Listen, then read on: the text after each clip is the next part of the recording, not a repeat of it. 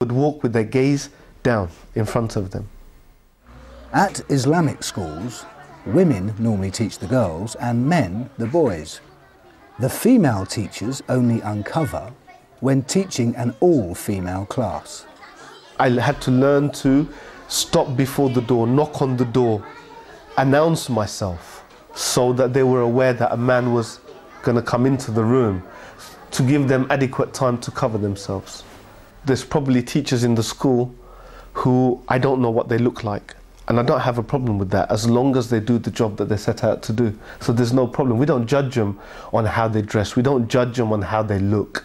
We don't judge them on the latest fashion. You know, they are judged basically on their teaching abilities and whether they're following what we've asked them, the curriculum that we've asked them to follow. The future of Brixton School hangs in the balance. Earlier this year, in the course of a general review of its property, Lambeth Borough Council decided to sell the freehold. It's to be auctioned to the highest bidder.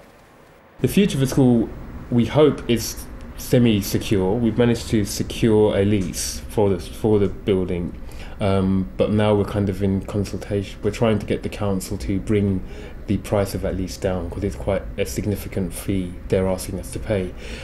We've managed to pay it, and we're managing to get the money together to pay it, but we're not sure we'll get the money in time for their deadline that they've set us, which is quite tight. We've given us a deadline of a week, basically, to get the money together. In Saudi Arabia, they're also fundraising for Brixton School. Abdul Haq Baker was at the Brixton Mosque when the school opened. He's now concerned about the school's future. It's very upsetting. I've been trying to contact colleagues that I know.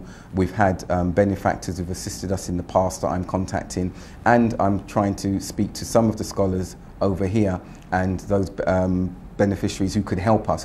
One problem we have, though, is that people are reluctant to transfer funds now in view of what's happened and the allegations of funding terrorism and things like that. We're trying to push up the educational standards in the school, so it's, you know, this was supposed to be a time for us to build and build on that foundation we set.